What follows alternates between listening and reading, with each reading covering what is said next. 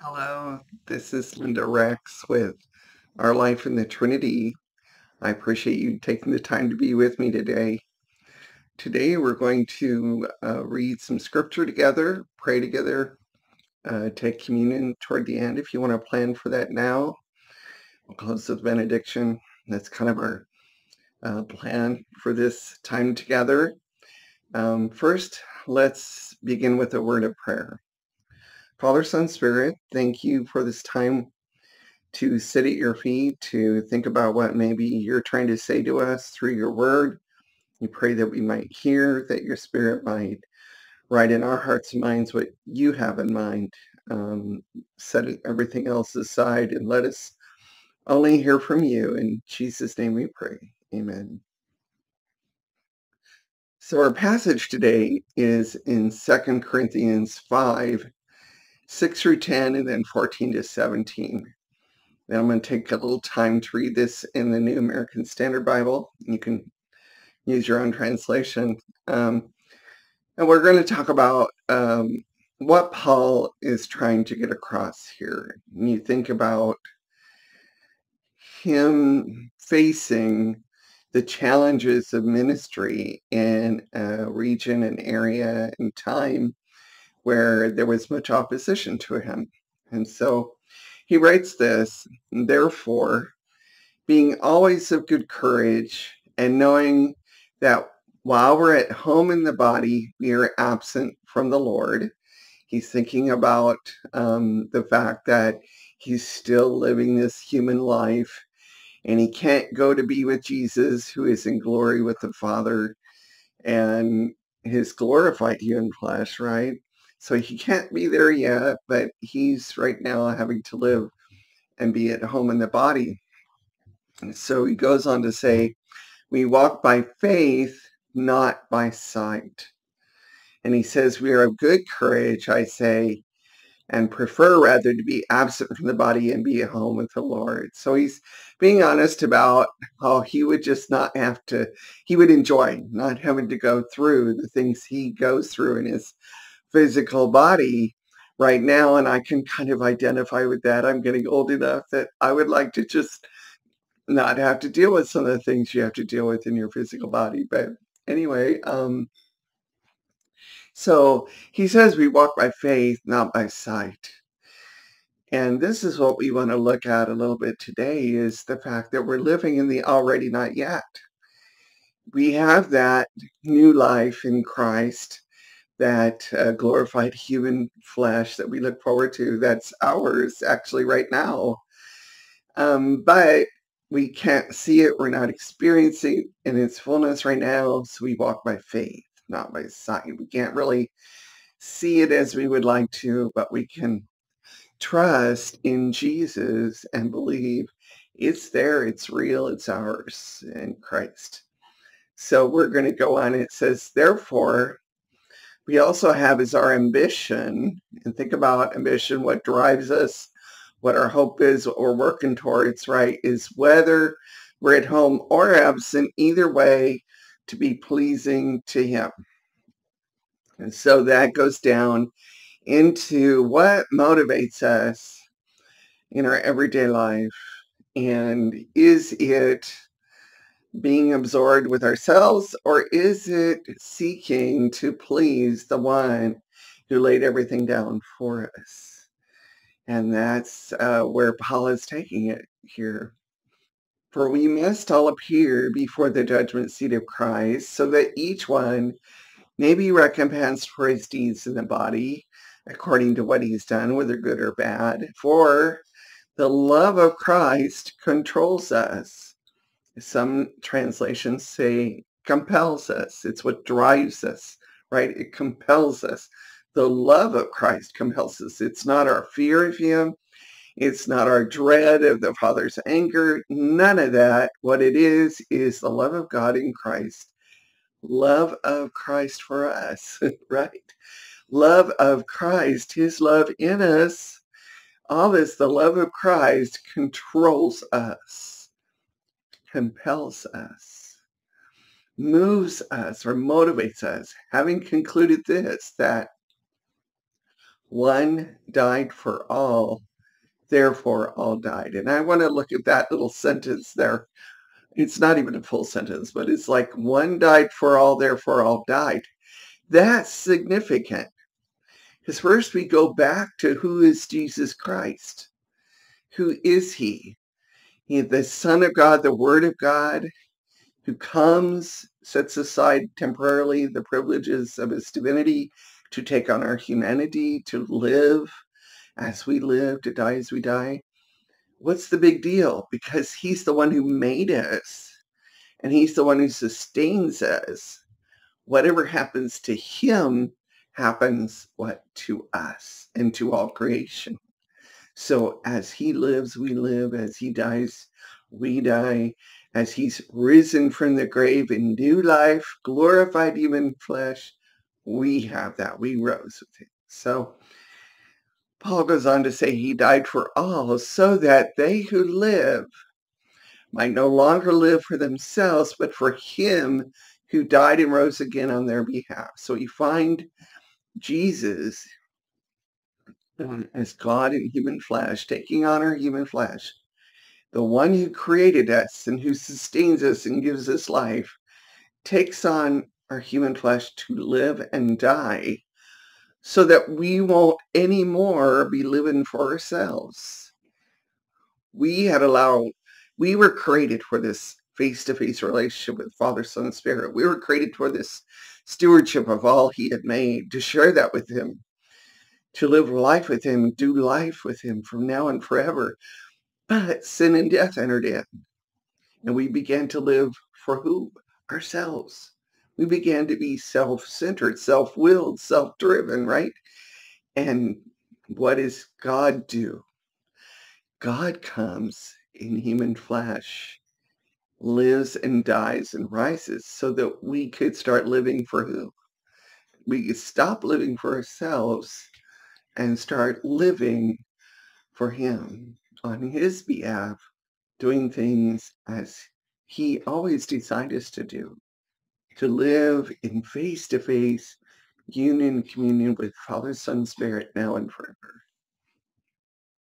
So Paul goes on to say, therefore, from now on, we recognize no one according to the flesh, even though we have known Christ according to the flesh. Yet now we know him in this way no longer. What he's saying there is he's pointing out that Christ took on our human flesh, and he was known for a time as being in our flesh. And John writes about how we touched him, we talked to him, we were with him, we saw him the way he was. He was human, and yet he was God. But Paul's saying now he's risen from the grave. He's ascended into the presence of the Father. That's where he is now. And we just don't tangibly see him and touch him now. But he still bears our human glorified flesh. So Paul says, therefore, if anyone is in Christ, he is a new creature, a new creature. The old things have passed away. Behold, new things have come. So we find ourselves in this new place. The old has passed away. The new has come. Christ has done something that has changed things forever. What does that mean for us? Well, one of the things that I noticed, I've been rereading Jeff McSwain's book, Hidden in Contradiction. And he explains this passage and brings out the reality that a lot of times when we read this, the old things have passed away, behold, new things have come. We think of it in terms of one thing, and then this comes after that. But what we need to realize, and what's really hard for our Western thinking to do, is to hold both things true at the same time. We live in a paradox. We are still dealing with the old while we're in the new. I mean, if we're honest with ourselves, if we're truthful, we know that even though our heart has been changed, our mind has been changed, even though we have come to a new place in our relationship with God and one another, we're still messed up, aren't we? We still just can't get it right. And what God has said for us is our life is hidden with Christ in God. In other words, there's something true about us that's true right now, but it's not. We can't see it. We're not fully experiencing it. Right now, we're living kind of in this place where both the old and the new are true. And we have that new life that is ours in Christ. And we're still experiencing the sin and death that entered in back in the time with Adam and Eve and so on. We're still experiencing that. But one day when Jesus returns in glory to establish the new heavens, new earth, sin and death and evil cast into the lake of fire, this is burned away. What is left is what God has done for us in Christ. And so this is what Paul longs for, and what we all long for, is to be delivered from this broken, sinful flesh once and for all. But we're in this place where both are true at the same time. And so we need to think about, okay, if they're both true at the same time, this is why Paul says, keep our mind on things above, keep our heart on things above. In other words, quit focusing on how well we perform and focus on the relationship God has formed for us in Christ. That is the truth about us. That's the truth about us. So as we live in this paradox of the old and the new, like Paul, we yearn to be absent from the body and home with the Lord. But for now, we're at home in the body and absent from the Lord in the sense that we're not quite there yet, right? We're living this out in this life. And we deal with the old that died on the cross and was crucified. And we are embracing the new that is ours in Christ. We experience these moments transformation of God's kingdom, joy, and peace right now. They're just moments, they're glimpses. God is kind sometimes and says, hey, this is what it'll be like. But we don't have it in its fullness right now. Right now, we're still living where there's brokenness and there's sin and there's death and there's evil. And we're participating right now in God's life and mission in this world, in spite of how far we fall short, in spite of how we just can't get it right. We like to focus on performance and on trying to be perfect and God is saying, if you keep your mind on me, your heart on me, that's already yours in Christ. I'm giving it to you by the Spirit. You are a full participant in my life and love. Embrace that and live that out and begin to participate in what I'm doing in this world. I think we were so focused on living life with God in Christ, doing what he's trying to do in this world, we would be surprised how much our life, our behavior would change. But we don't look at it that way. So we find what God has done for us in Christ, which is so amazing. It moves us or compels us to live that kingdom life out in this world, to start loving God and loving others the way we were created to do it, and living not on our own behalf, but living on behalf of God and living on behalf of others. And this is what we were created for, who we were created to be, those who live in other-centered, self-giving love, because that's who God is. God's love compels us then to share the good news of what he's done for us in Christ with others, not just in what we say, but in what we do. And this is our challenge because see, we still have that old self that died on the cross that keeps crawling up out of the grave to annoy us and to create issues for us. But we're dead in that. We're new in Christ, and we can live in the truth of who we are in Christ by the Spirit. Just know that what God has done in Christ what he's doing right now in his Spirit, what he will do in his Spirit, in Christ, in the world to come. All of this is God's heart of love for us. God's love is so amazing, so deep, so wide, so high, so low. God's love envelops us. And it's that love poured into us and from us that moves us to share his love with others and to care for them the way he's cared for us. And that's a challenge for us. Our hope is in Christ and his finished work. He lived his life on behalf of us, on behalf of others. And so then he calls us to do the same.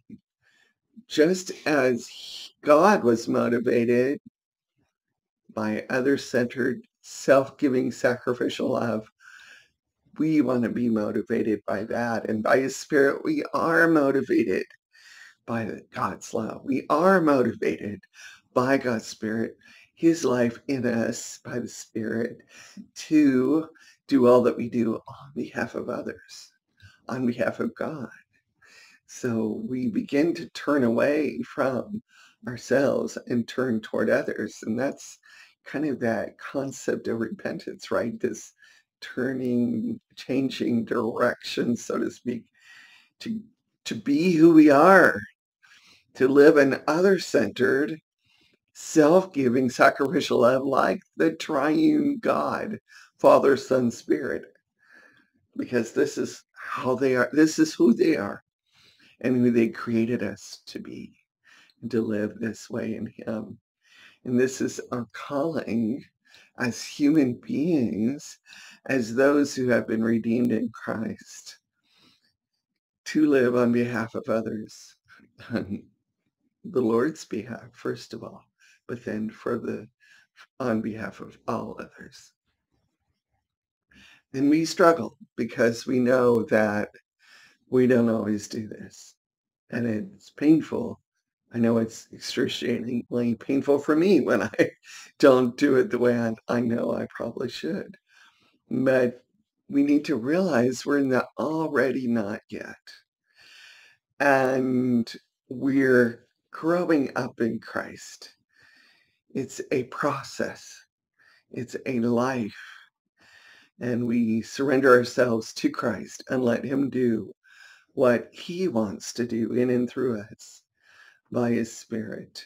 And we come to the communion table, therefore, to receive a new Christ life. It's his life in us by the Spirit that enables us to live in other-centered, self-giving, sacrificial love. We're reminded of the essentials of our faith, that we died with Christ, we rose with Christ, we share in his glory both now and forever. Thank the Lord. What a blessing and gift that is. So let's pray over our elements, and let's take them together. Father, Son, Spirit, thank you for your goodness, your love, your grace. We receive anew all you've given us in Christ with gratitude and praise. In your name, Jesus, we offer our thanksgiving. Amen. We thank Jesus for his broken body. Thank you.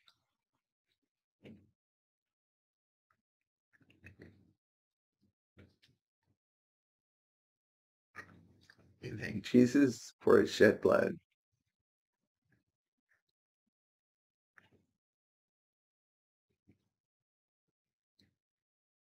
Now may the Father of our Lord Jesus Christ, who died and rose again for all, that we may no longer live for ourselves, but for him alone, bless you, keep you, smile on you, and give you his peace.